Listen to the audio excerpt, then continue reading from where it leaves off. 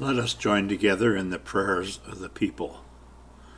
When I say, "We pray to you," please respond, "Birth us all anew, O God. Hear us and help us on our journey."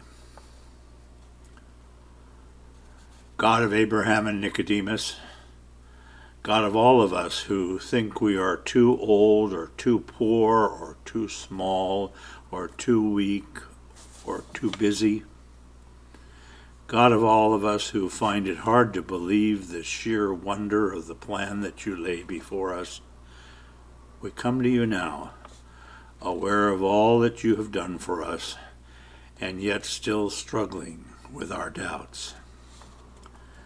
We pray to you, birth us all anew, O God. Hear us and help us on our journey.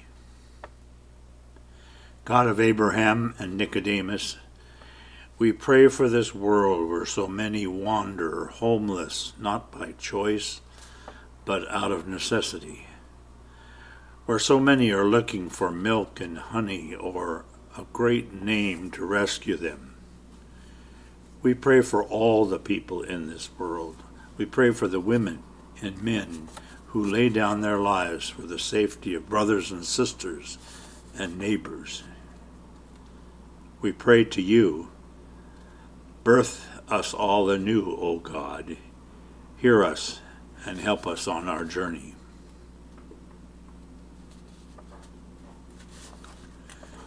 God of Abraham and Nicodemus, we pray for all those who long for a new beginning, those who are imprisoned, those who are estranged, those who've left loved ones behind, and those who are ill or infirm. Give them all new life by the power of your Spirit, and help us to see how we can be present with them as your hands and feet. We pray to you, birth us all anew, O God. Hear us and help us on our journey.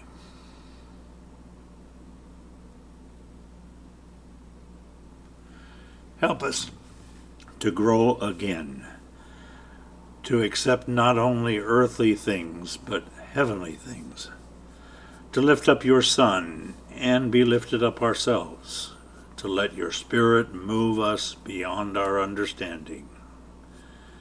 God of Abraham and Nicodemus and all of us, help us and help us pray.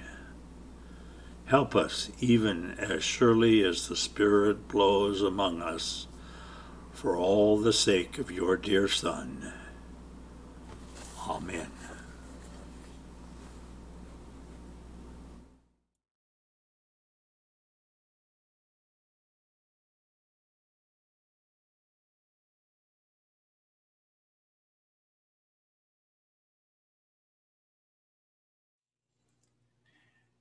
This is the Lord's table, and Christ invites you to share in his meal.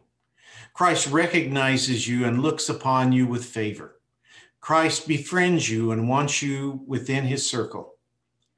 Count yourself among Christ's disciples by partaking in this feast of fellowship. For I received from the Lord what I also handed on to you, that the Lord Jesus, on the night that he was betrayed, took a loaf of bread, and when he had given thanks, he broke it and said, "This is my body, which is given for you. Do this in remembrance of me."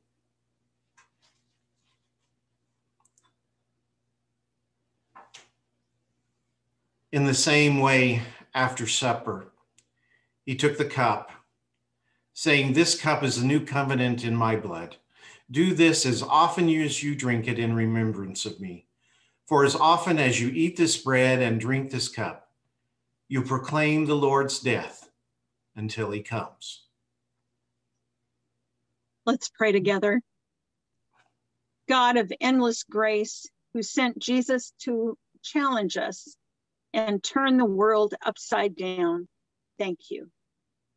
Thank you for the way Jesus taught, and the questions he asked. Thank you for showing your love so very clearly to us in him, in the way he faithfully lived and in the way he faithfully gave his life. As we take this bread and cup, symbols of that no greater love than this, we encounter Jesus again at the table. Like with Nicodemus, allow that encounter to transform us. Renew your spirit within us that we might reflect your love light into the world and around us. In the name of Jesus, who gave his life for us, amen. Amen.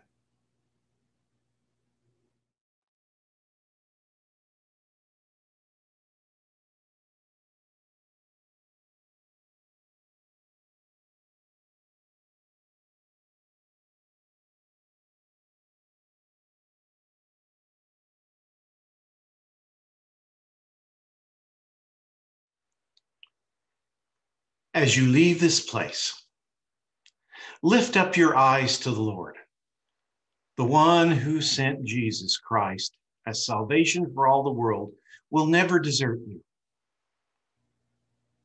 The Lord will keep your going out and your coming in from this time on and forevermore. Go now in peace with God's blessing. Amen.